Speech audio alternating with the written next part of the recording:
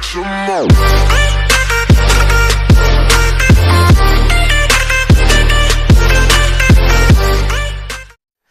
I'm so nervous because I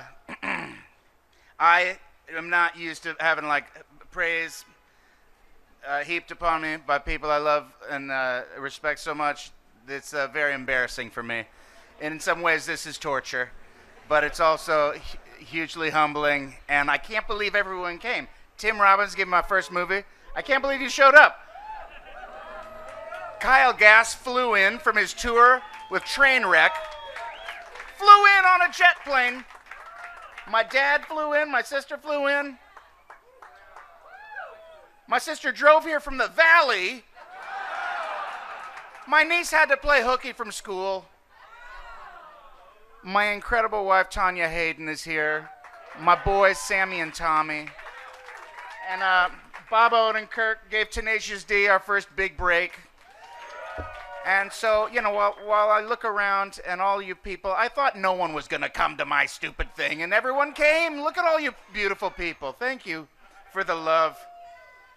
And I've wanted one of these things for so long since I was a kid. I thought, oh man, if you get one of those stars on the sidewalk, that means you've made it. And I feel like I finally grasped that sweet brass ring. And then the question is, where do we go now? In the immortal words of Axl Rose.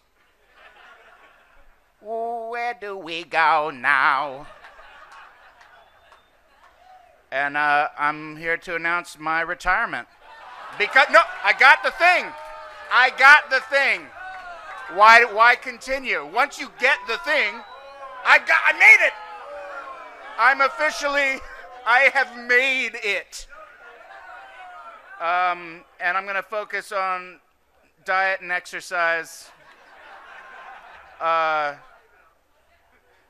cards got out of order.